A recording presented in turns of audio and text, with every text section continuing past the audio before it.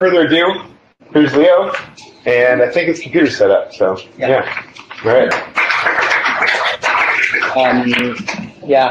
My name is Leo, and now I'm actually working in cruise automations, working on machine learning stuff.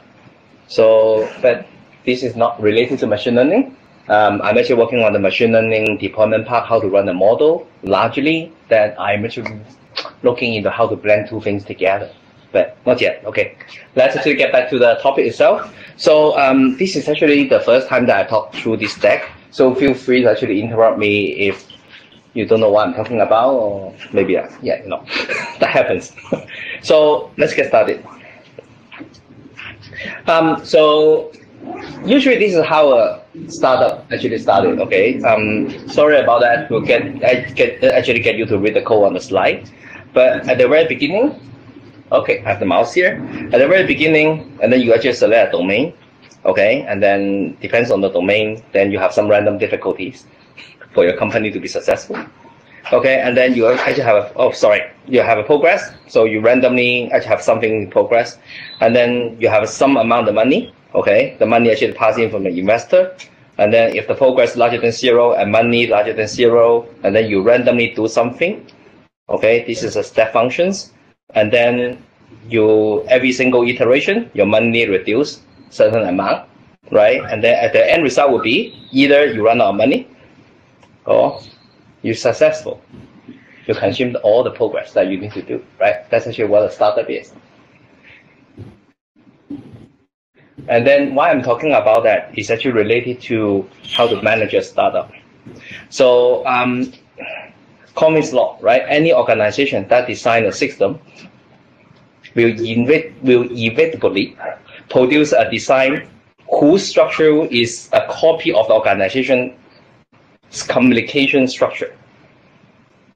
Basically is, if you design your organization first, and then your architecture will same as your organizations. If you design your system first, ideally, do it right, and then you can build the organization around it. And then you have a good team, rather than have a team that just build on the wrong architectures. So let's get back to the iteration speed of the previous slide. So we need to actually focus on per day iteration throughput, right? So in order for us to survive longer, and then to actually make it like the best outcome, then we need to improve that, and then you need to have more people to scale the team. Scale is not just like hiring more, but better productivity, quantity, and qualities. Okay, and also you scale the architectures. Okay, because once you have you need to have a good architecture so that you can scale the team. So fundamentally, if you really look at how startup actually get built up at some stage, and then you really need to actually think about your architectures. Because if you don't actually think about it, you just keep throwing in people there, and then you get a really diminishing return. So this journey actually started. So I should actually have a growth graph here. It was actually exponential growth. So Seattle actually has unicorn, right? You know that. So has unicorn startup. So just make sure that you guys know about that. It's not just San Francisco has that. So and Linkered, okay, I joined the company around at the end of 2015. My mission was helping them to scale from the engineering side. Okay, because we already know that we have a lot of money at that point. So we are going to hire from 10 engineers all the way up to hundreds. So 2016, 10, 2017, there's hundreds. Okay, and then 2016, we have a big fat monolith that if you hire more people, they just step on each other. It's impossible to actually scale. Scale comes in part. One part it is your productivity need to be scaled. The second part of that is your system don't die, right?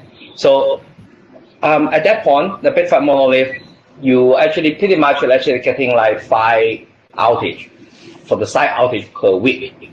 And then as we actually hire more people, we just realize that people are just sitting on the bench and they just step on each other. And this is a very classic case that we need to actually build an architecture that scale.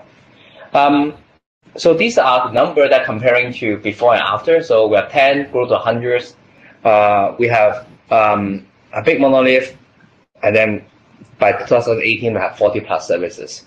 We are 100% native on AWS. There's no data center. There's no cross cloud. So it's just making the things actually much simpler. Solutions is service mesh driven microservice architecture evolution. It's kind of weird statement. I will change this one later. So let's move on. So yes. So Linkered actually, I think at that point, Linkered actually, the first revision of the Linkered actually released, I think 2016. I was actually the first batch of the people actually adopt to that. Why? Just like most of the Linkered people here, we all work at Twitter. So by default, we have the trust. And I know Fandango. Okay, I know Scala, right? And then I know Netty pretty well, so I know how to debug it, and then other people don't. Yeah, and then at that point, it's because we understand the problem of the scale, and then collectively, and then we learn all these lessons from Twitter. Then we actually know that we need to control all the traffic. At that point, I actually started a project called Traffic Control, right? It's weird, but that's what it was.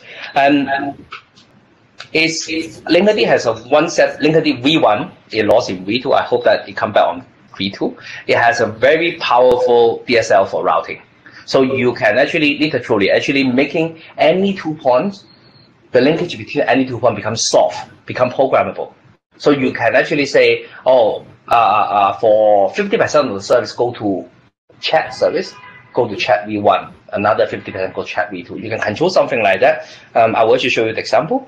The last bit, I think this would actually be demonstrated majority in the talk here is it's a very powerful plugin system. But granted, it is a JVM, so you can actually pretty much actually write your JVM code and then put it together, and then they load your JVM code into that at runtime. So you can have the powerful, very powerful system here.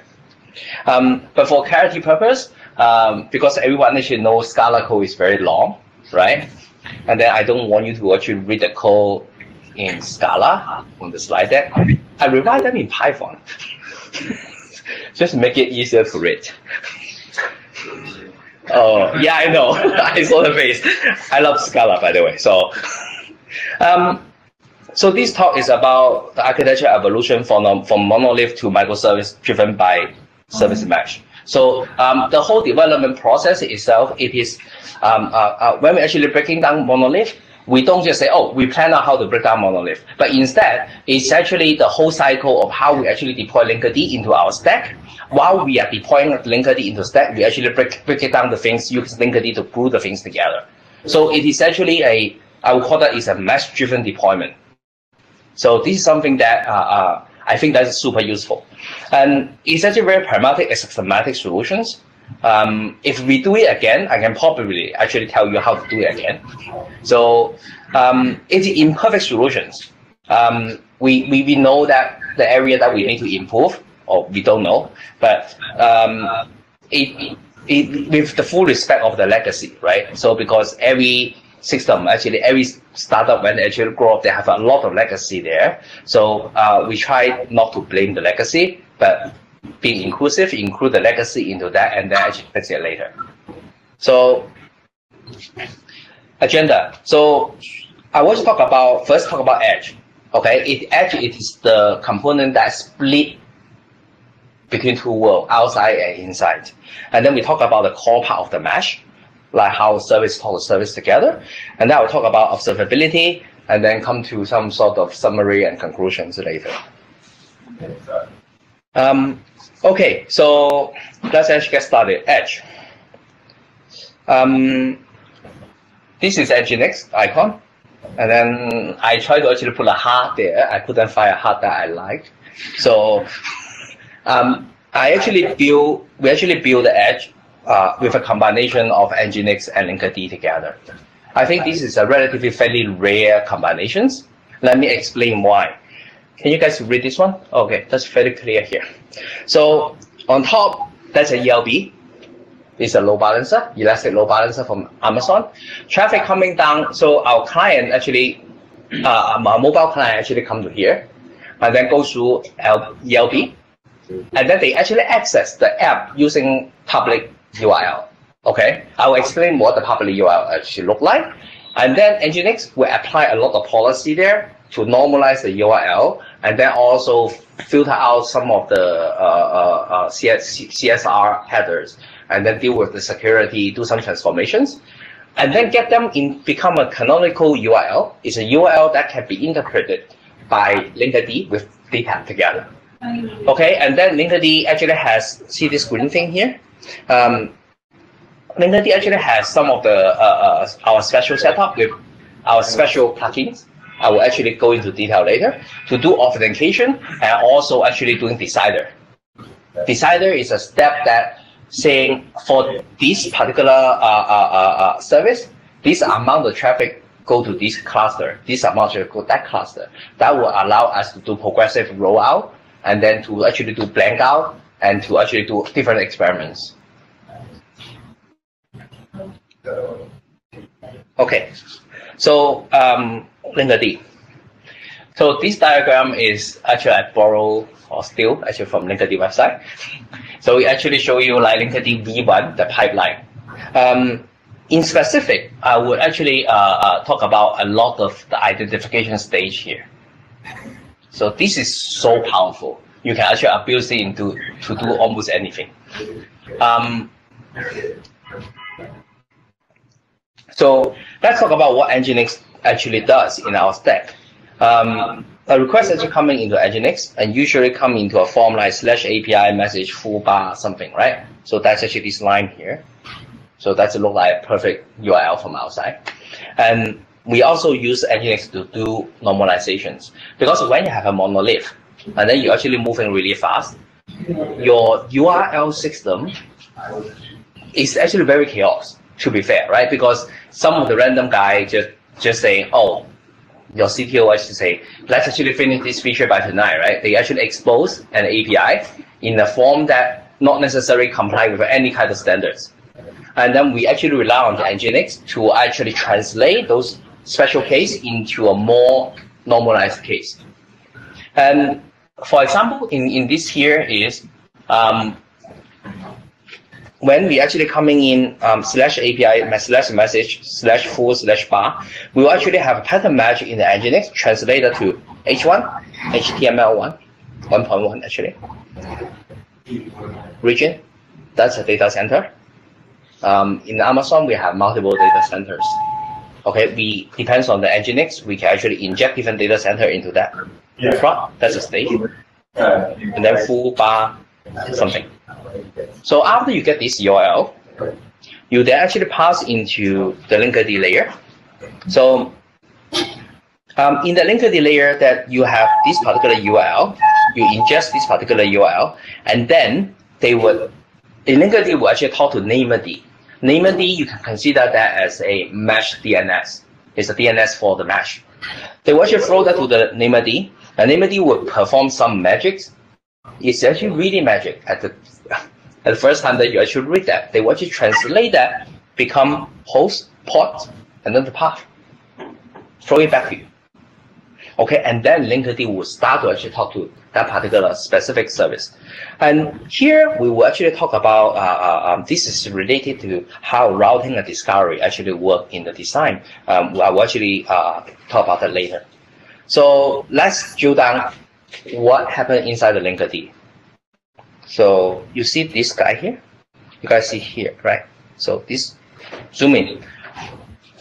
So when you have a monolith, usually depends on what framework that you use. For example, in Python, you use Django, right? Django has like 1 or 2 lines, then you will have a Django authentication token, right? Magically, actually, it works.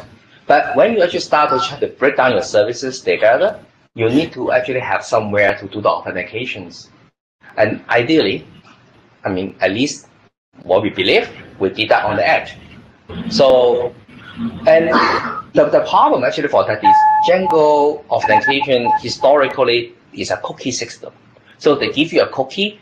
That cookie basically is a very, very long string and is encrypted and with something that actually really weird that can only be understood by the server side. Okay. So, and then we just actually transit that become a JWT. It's a JSON web token system that with a signature there. So basically we have two ways to actually authenticate certain things. And I misspelled the transition. I have a T there. So that transition is we actually have this particular module here, actually taken care of with some special logics. Okay, I will actually show that later. That will actually handle both kinds of translations, and then give the header. So if basically the logic will be fairly simple, it will become like if you have this particular token, and then I will authenticate you. Otherwise, I fall back into the other way to authenticate you. If you still fail, I will reject you. Okay. Otherwise, I will insert some special headers. So this is actually the exact logic that actually being built for this particular plugin. I think first of all, you see that here, this authentication identifier.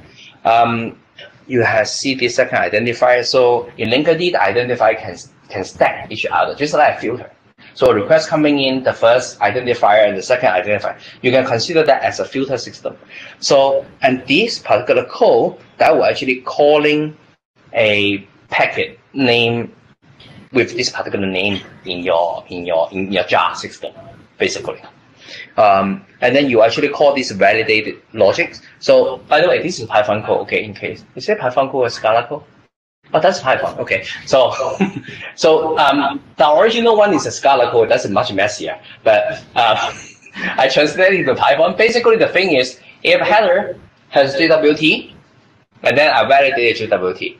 Otherwise, I proxy the authentication to an external service that we mentioned that this guy. This is another microservice actually running aside. That this guy actually has know how to validate Django token. Just put it that way, okay? And if it's successful, inject additional header there. So if something is successful, they will actually put a header like something user ID, your user group, your permissions, and so that you actually pass down the context into your subsequent services. So basically, this is the logic. So, any questions so far? Yes. Was that off service that you delegate that authorization to, is that also backed by Linkered? It is in ingress by Linkered. Okay. Yeah. So we can also measure measure everything in there. So, okay, let's actually talk about the next step. Okay, let's actually explore this one, experiment decider. The goal for this experiment decider for that is, whenever we deploy a new service, a new version of service, we want to be able to control how much % of the traffic go to the new service, how much % go to the just blue-green, right? Go to left or go to right.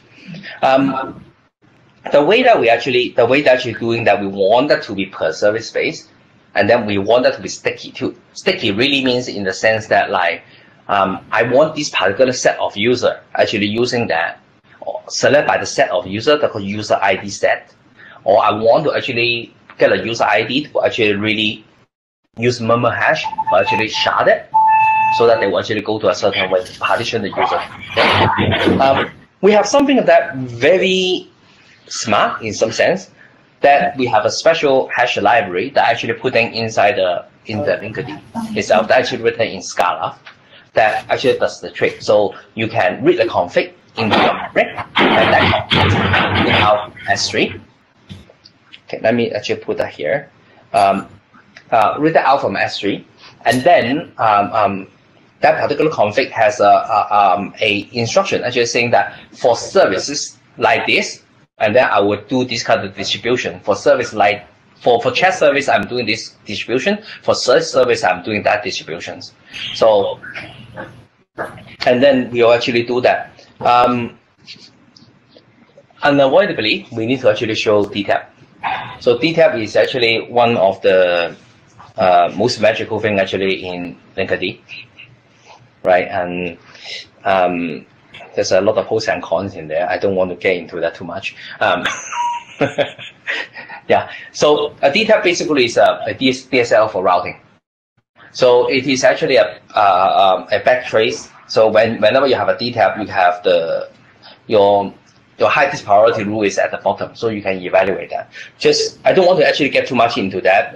There's a link actually here. You can search Linkered DTAP. You will actually get the documentations. But overall, you see this particular rule here. It's just saying like for productions, and then go to Canary. You see this one? This is a protocol. This is data center, production, go to Canary. And for this one, it is like for all the production message, 50% go to messaging, production messaging, and 50% actually go to Canary. So basically, this is actually what the DTAP actually does. Let's get back to how we actually do that here. We actually have a plugin. So this is on the high level. A user request coming into the routing and edge, and then we control the Linkered here to actually split the traffic in per service manner. So this is how it's being done. This is the config.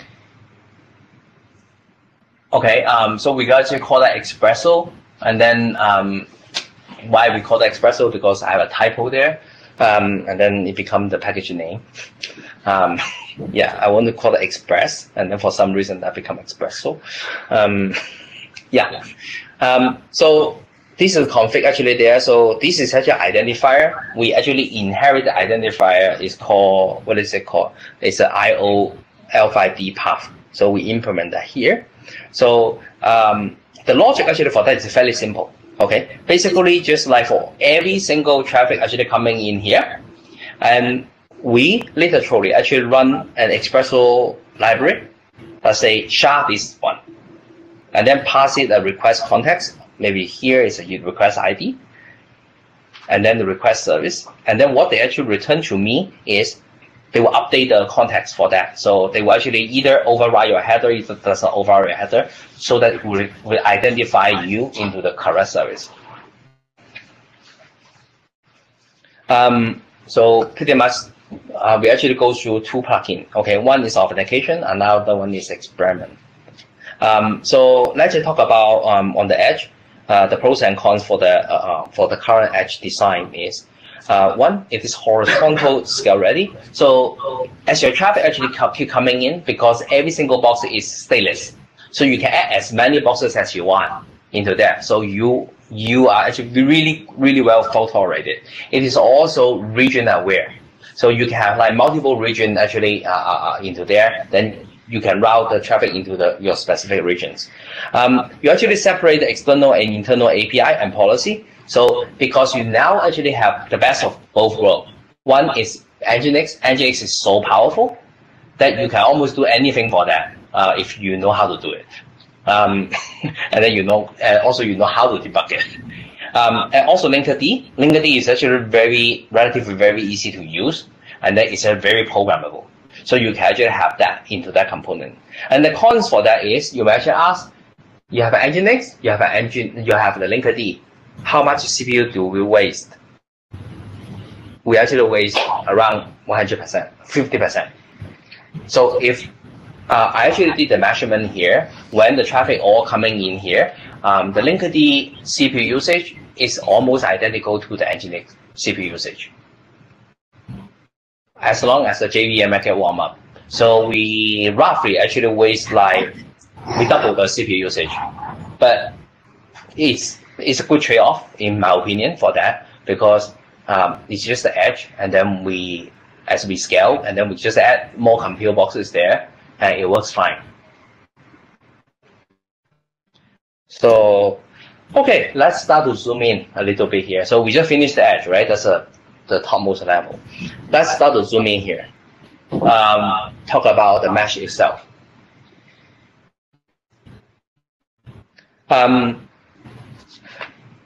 We actually largely use EC2 boxes for now, okay? And then in each of the EC2 box, and then we have a Linkered sidecar actually running into that. And then every single Linkered sidecar, it has three key components. One is an ingress port, one is egress port. Another one is an announcer, I will talk about the announcer later. So for Linkered, for within our mesh, we actually support two protocols, HTTP v1 and then Thrift. For majority, for the high traffic component, we always use Thrift. So that I think we actually benchmarked it. Thrift is around 10 times faster than HTTP v1. And I will also actually show you the latency for that later. Why are we actually have the ingress and egress for Linkered? It's mainly for control and observability, because in that way we fully control the traffics. And with the power of the DTAP, we can actually pretty much actually do anything for our ingress and egress. We pretty much can say for all the services that between service A and service B, we do this, then we can reroute it in real time. So let's just go through this architecture diagram. So this is an EC2 box. Within that, we have a Linkered process actually running, just one single process. And then it has two ports. One is the ingress port. This port is actually where all the inbound traffic. So no traffic would actually talk to the app directly. They always talk through the ingress. And then for egress, for the applications, we set a firewall. We don't allow anyone to we don't allow the app to actually talk out. They can only actually talk to the egress port, okay? And the egress port actually getting out to outside. In that way, then we fully control the in and out. And then all the activity of these particular applications, it is actually controlled, okay? And I will also show you the benefit for that later, which indicating that because a lot of the application here is written in Python. And when you have a Python running a Django stuff and then with Python, and then the way that the Django connection pool is very suboptimal. So when an application try to actually talk out there without a proper application, without a proper connection pool, the performance actually suffer a lot.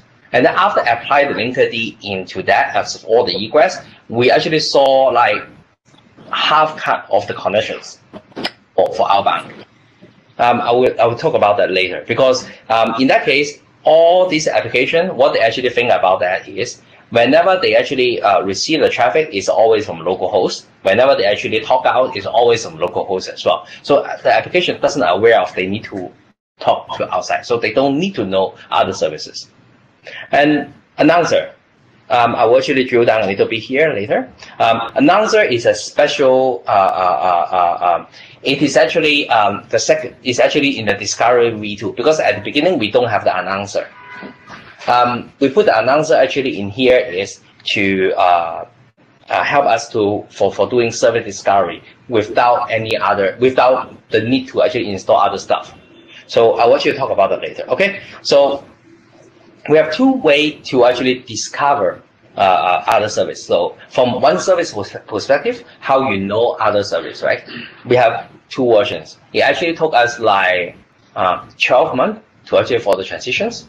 For V1, for discovery V1, we actually use Consul-based discovery. This is a very quick way to actually do that. You can probably just read the documentation. You can actually do that in maybe 1 week to actually get everything set up and working really well. And V2 is actually much more complex, but I will actually call that sophisticated way to actually do the discovery. Let's actually drill down a little bit here. So service discovery, the nature of service discovery, it is like this. It is, I give you a name of service, you give me all the machines, basically. That's just on the high level, how service discovery is actually being done.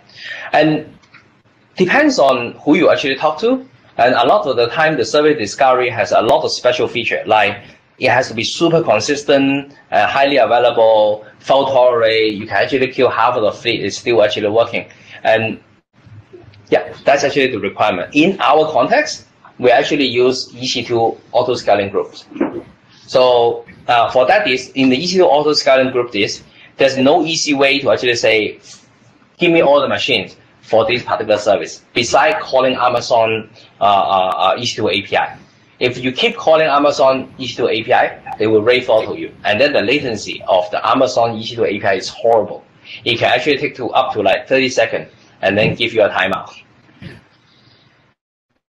So that's the first one. This is the V1. It's our box experience. It's very easy to implement. So what we actually use for that is in each of the console. We use Consul to actually do that. At the time that when we are doing Consul was at version 0.8, was a beta program that we actually use. The way that we actually do that is we register the service, and then we also put the address of the ELB into the service. So whenever you ask Consul, say, oh, where are my messaging service, right? And then what they actually return to you, they just return a DNS for you, and then they actually resolve the DNS and just give you something. So basically, it's very simple. So as a result, this is what it will look like. So a service talk to other service always through their ELB. Okay. And why you may actually ask why we didn't actually use Consul agent? Because at that time, Consul wasn't actually really mature at that particular point. And adding a Consul agent, that's another program actually we need to take care about for every single box. And that's why we actually didn't do that. And then, yeah, you actually see why that was actually a good choice anyway. Okay, all good. So if we actually use Consul, so we will have this diagram. This one is like all the service talk to other service through ELB. All good, right? But why do we actually want something actually better? Because this way, we actually oversimplify the network topology. And then Linkered doesn't have the full network topology. I give you an example, right? Whenever you have retry budget, Linkered, when they talk to another node, right? And then every single time your retry budget totally broken because they can't actually do retry budget for per host. The retry budget is on per ELB box. So when they actually have a retry budget, when the retry budget actually really applied there, you lost half of your fleet. So we can't actually turn on retry budgets. And then all the back off doesn't work neither. So because we are talking to a load balancer. And also, ELB doesn't actually balance really well when you're actually doing the load balancing here. Because of why I'm saying that? Because I was the one that actually wrote that ELB when I was in Amazon. Yes, and then the ELB doesn't actually work well with your whiskey neither. That was the bug that I put in there. No, the PM asked me to do that, and that's a spec. So yeah, that was actually some of the history that I embed in there, so I know it really well. Why it doesn't? After we had the V1, right, and then we want something better. Of course, after we put the V1 there, we have a lot of minor incidents because already a known thing like a ELB node just go nowhere, and then we get the stuck DNS, all that sort of stuff, right? And then we have the imbalance things because the ELB doesn't actually balance well, and all that sort of stuff. And then we don't have the flexibility to actually use different kind of load balancer strategy. So we have the V2. We want the V2 to be peer-to-peer. That means it's like all the node talk to other node directly. We want to actually use a very powerful load balancing algorithm. So I just list out a bunch of them that I just ship with Finango. We actually, and at that point, I think on the named, we actually support io.l5d.dns SRV. We actually start to support the SRV record. Anyone actually know what SRV is? Okay. Yeah, come on. That's the next slide there. XRV, it is actually a type of, it's a DNS type. It's just like a CNAME for a group machine. Okay, you can actually go to Amazon Route 53 and create a CNAME SRV record, so you immediately know how it works. So the inside SRV record, as you can see, that the format is actually pretty wonderful. You have priority, weight, and port, and the host or IP, right? So that means you can actually pretty much actually put all your record there. Actually saying like priority 10, weight 5. That's a port that your service is, and then you can put the IP there. So you can have a list of the machine actually in there. So far, so good. Now, you can actually see, I don't know, do we actually have any kind of public SRV record somewhere? I don't know any, so, and that's why I just get a Google one. So that's one there. So because usually SRV actually using within your administration domain. It's very rare that they actually expose outside. So yeah, that's where that announcer actually kick in here. That's this guy. So we actually have in Linkered, there's a plugin called announcer, a stage or plugin actually called announcer there. We actually override it. Okay, and then when Linkered actually start up, okay, it will announce itself to DynamoDB. We call that FlipDB. Okay, so whenever actually start up, it will actually announce. What does it announce? It actually announces the IP address. It is actually on there, and then the app, the port of the app, the ingress port that is listening to. After they actually announce there, and then the DB actually has something. It actually know what it is in there. So this is actually the more detailed architecture. So when the Linkered actually start up, they announce it into the FlipDB. Okay, this DB is actually hosted in Amazon Dynamo, so we don't need to actually host any other database anymore. Okay, and then when we actually announce into the FlipDB into there, we'll periodically announce into that. And then also when we actually announce to the FlipDB, we have expiry time. That record has expiry time. So if you announce it, announce there, and then your box actually die, and then that entry will get disappear down the road. And then we also have a flip sync service here, so we periodically, randomly actually sample the AS3 and try to actually sync it up. And also we have a metrics sync service here, so we actually try to, okay, I will talk about this later, because this will actually involve how we actually collect the metrics. This is how it's actually being done. So this is an announcer. Then we actually have a whole bunch of the config. And this is the Dynamo table. Local here is actually means use the local credential. We can actually inject the credential here. And then we actually talk about the health check config. So how getting the Linkered try to health check the applications. This is actually a record actually written in the FlipDB. In specific, you actually see that there's a lag MS. Basically, to try to calculate like when the last time the successful checking is, and then what the timing is that now. And then we also have like expiration time, all that sort of metadata to actually help the SRV record to actually know that when the last time that was being checked successfully. Okay, so after actually being done, that's actually the first immediate things that we actually observe. We now actually letting the SRV, letting Linkered talk to Linkered directly without talking to the ELB. And then you can actually see that here is, this is the connection count. And then you actually see the connection actually drop here after the deploy. So it's actually around from 6 million, it was actually around 10 million. All of a sudden it actually drops. So that means it's like the total number of maintained connection within our fleet actually dropped, which is a good thing. Because that way, that means really the connection pool actually really kicking in is such a good thing to do. This is a new connection, so we don't keep establishing new connection anymore. And this is actually the latency graph that for fifth service. That's before, and then after you deploy the, and then it drops. I think this one is P99, that's a P50. Green line is P50, and this is P99. So at the P99 for the latency between two service now actually dropped well below 1 ms. It's insanely fast.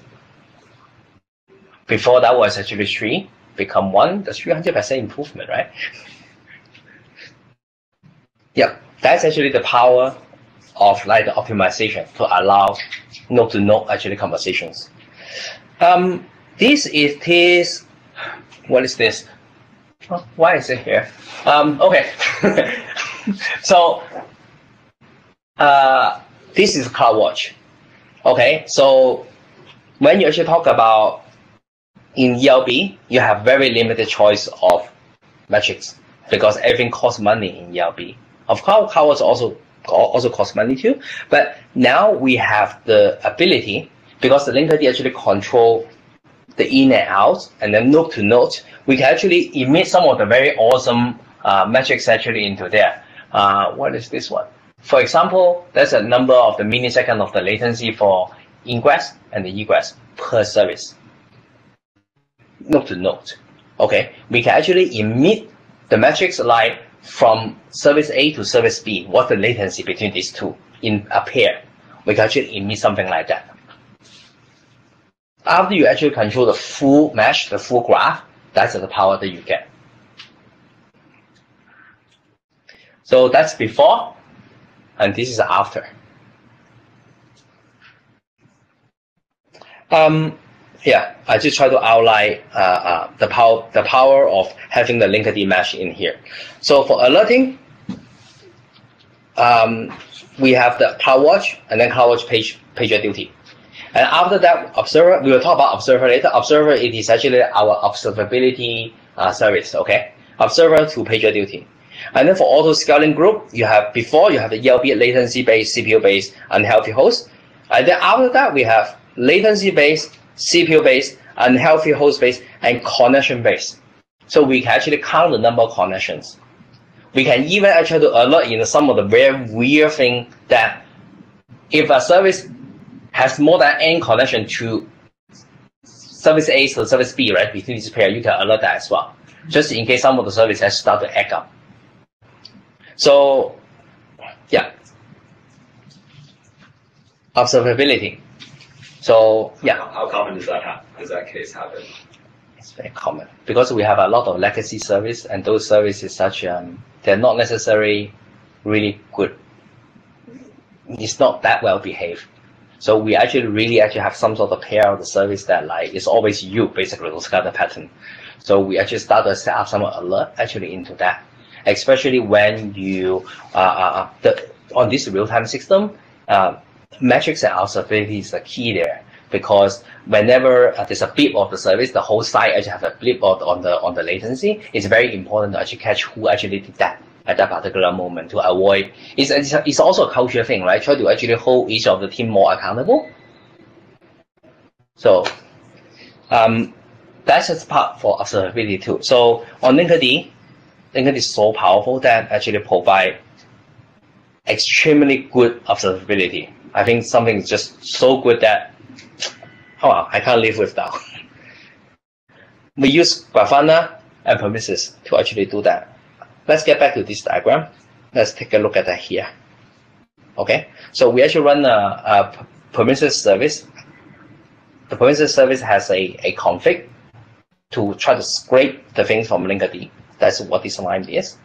And then this guy actually try to get a host from the FlipDB. Basically, it periodically actually asking every 5 seconds, actually asking, hey, tell me all the nodes for chat service or messaging service. And then this guy will give it all the nodes actually there, and then you try to scrape those things every single 5 seconds on the Prometheus plugin. And then we actually use Grafana to actually build the dashboards. And the end result for this service, we have 500,000 metrics, 5 to 10 second interval. I think we actually adjusted to 10 because 5 seconds is just way too much. And then some of the metrics actually published, the selective set of metrics actually published to CloudWatch, and so that we have like better dashboard, and then link up into our legacy systems. So at the end, that's some of the graph. So you see this graph, this is actually when we actually deploy a new service. And then for here, it's so colorful that that's per box. So we actually show the per box also how to shift out on the deployment. So if you actually mouse on top, you actually tell you which box that is or what the IP is. And this one is HTTP code. So when we are actually deploying, that, and then we actually see the HTTP 200 from the old fleet is replacing by the HTTP 200 of the new fleet. So we actually know the transition for that. And this one is actually also like from a single service perspective, we actually know that where the sources of every single, who is calling you. So every single card represents a service. So conclusions, we have a full mesh. It's so powerful. All the inbound and outbound service are observable by the Linkered. And the A/B test is so easy as it's possible that we can actually do that in the edge level and the service level as well. All the traffic between two nodes are controlled by Linkered, and then we can actually use DTAP rule to really control that, to actually drop traffic, to actually do anything that we want, almost anything that we want. All the communication are point-to-point. ELB doesn't actually serve any traffic. Yeah, but we still keep the ELB, because if you use the ELB without paying the traffic bill, it's such a good deal. Because we use the ELB to actually do healthy host check. So we have additional signal on what's going on. We get the ELB to check our Linkered. So Linkered actually checking our web applications. And then we pay almost nothing on the ELB without paying the traffic. And also ability to partial blank out the traffic. For example, this line, for everything that going to messaging, and then 50% still go to messaging, and then 50% actually fail the traffic. So in that way, you can shape the traffic in real time.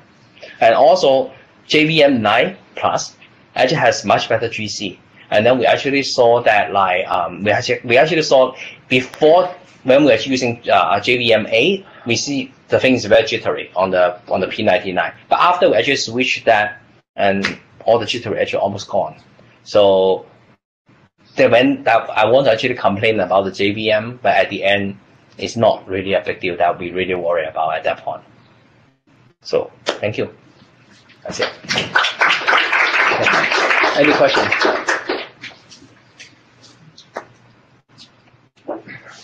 Yeah. You said like the CPU would double. What other costs? Or like yes. I think I should also mention that I think the Linkered actually literally using 1.5 core. So it depends on the size of your box. In this way, then your deployment can't be too small. So because we're using an EC2 instance, right? So as long as your box is reasonably large, like for example, like 5 core, 6 core, then it shouldn't be a problem. Yeah. So that's actually a trade-off as well. But the good thing for that is, with this architecture, you can almost proxy to anything, including serverless, including Kubernetes. So we have mixed serverless and Kubernetes. We have some serverless like the Lambda thing. We proxy that into the API gateway because you really actually consider that as an application endpoint, right? And then also Kubernetes as well.